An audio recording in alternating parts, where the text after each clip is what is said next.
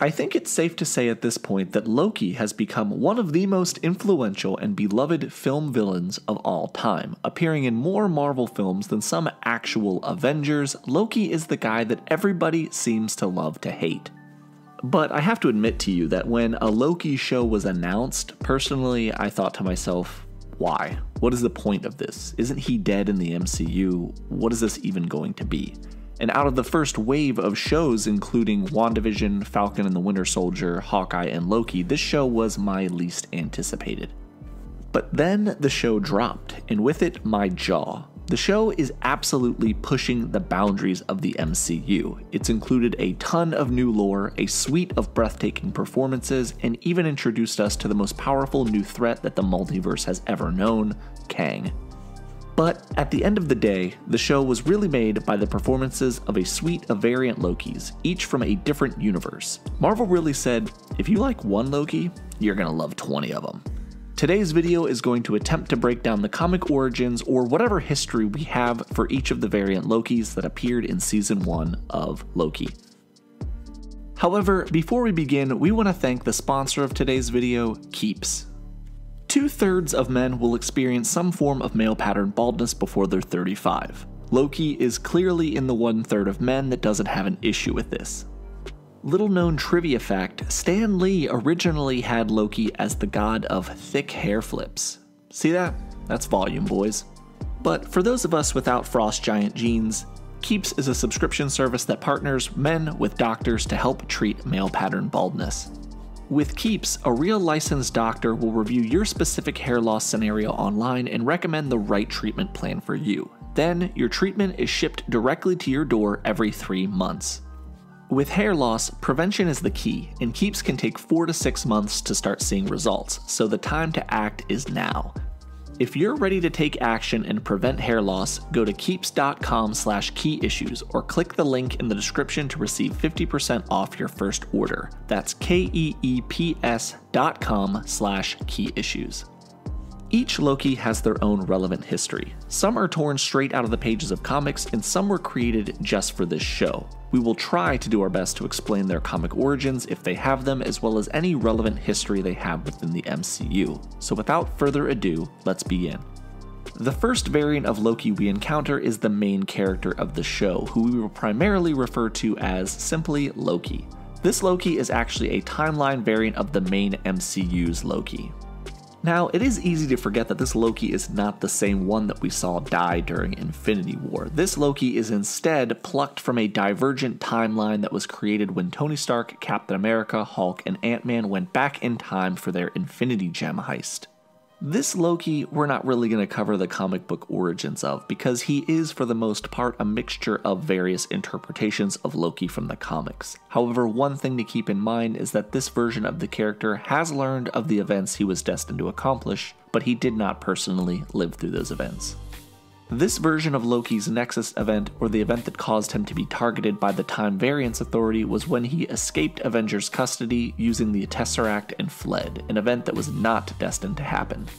Next up, we have Sylvie, the female variant of Loki from an alternate Asgard, and this version of Loki is actually based off of a character named Sylvie Lushton, the second Enchantress from the comics. Key Issues, being the forward-thinking geniuses that we are, already have a full, masterful video that explains the character's origins and a brief bit of their history, so feel free to check out that video rather than have me recap the whole thing here.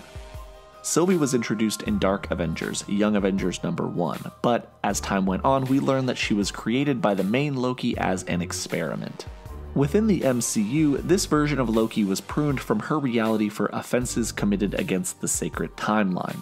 Sylvie was able to hide from the TVA by jumping into variant timelines that all contained cataclysmic world-ending events. Places the TVA would never think to look for her. Her Nexus event, or reason for being targeted by the TVA, is, at this time, not clearly understood. We can spend all day speculating that perhaps Kang knew she was a threat and targeted her for that reason, but ultimately we don't know yet. However, I like to think that she was pruned for love. Next up is Kid Loki, a character that I may end up making a comic origins or history video on, but for the time being, just know that Kid Loki in the show is based around a similar character from the comics who was a reincarnated version of Loki. Kid Loki first debuted in Thor 617, and his background is fairly complicated.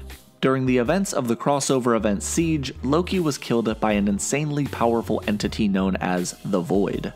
However, seeing as no one is ever truly dead in comics, we learned that Loki was actually able to manipulate Hela into taking his name out of the Book of Hell, allowing himself to be reborn after the Void killing him, essentially sparing him from a true death. Loki was reincarnated into the body of a young boy named Sarun, and eventually comes to learn of his own wicked past and history of villainy.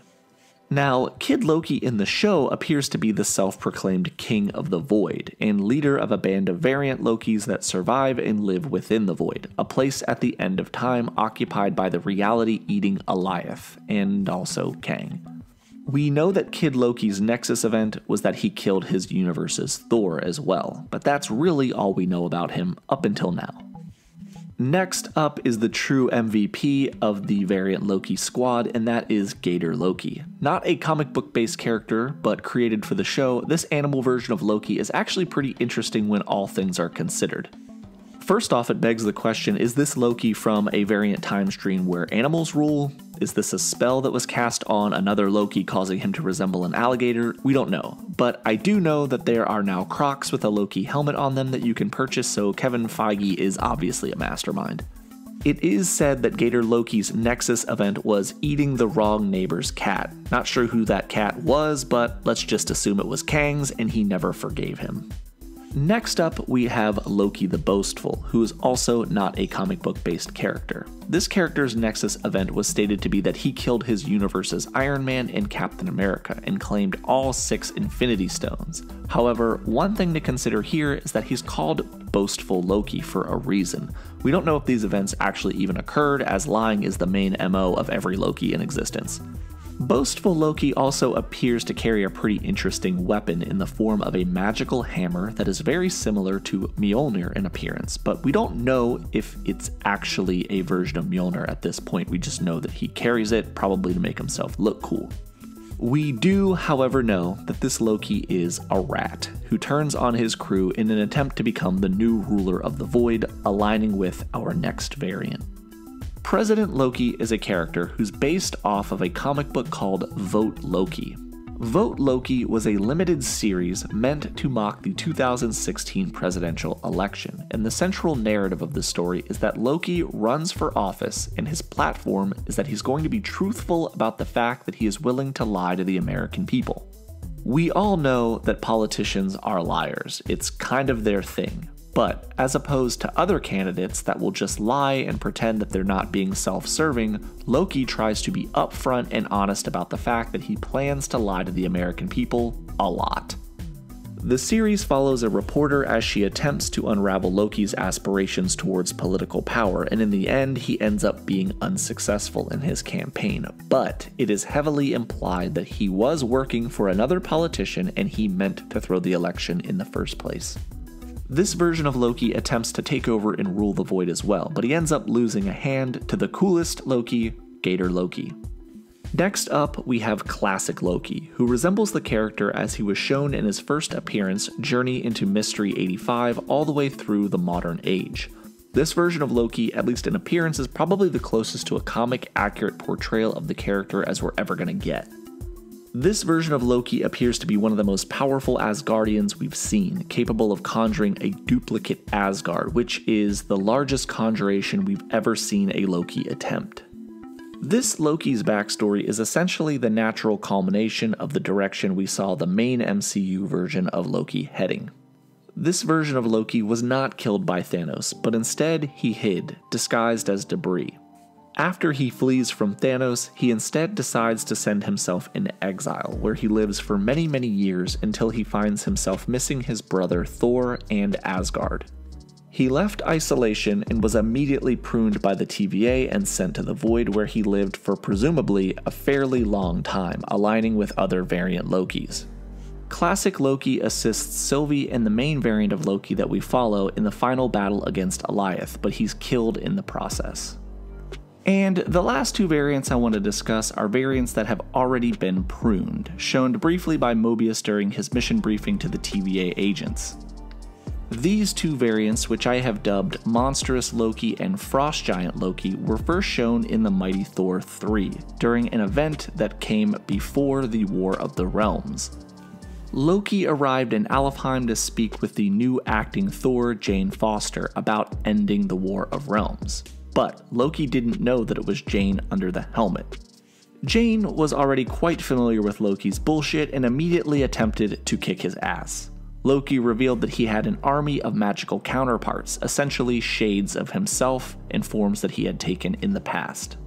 This was the first time that we had seen the monstrous and frost giant forms of Loki, and they don't really talk or do much, they just battle Thor and get clapped. These variants within the MCU are all pruned before the show begins, so we don't really know much about them, but maybe we might see them in the future.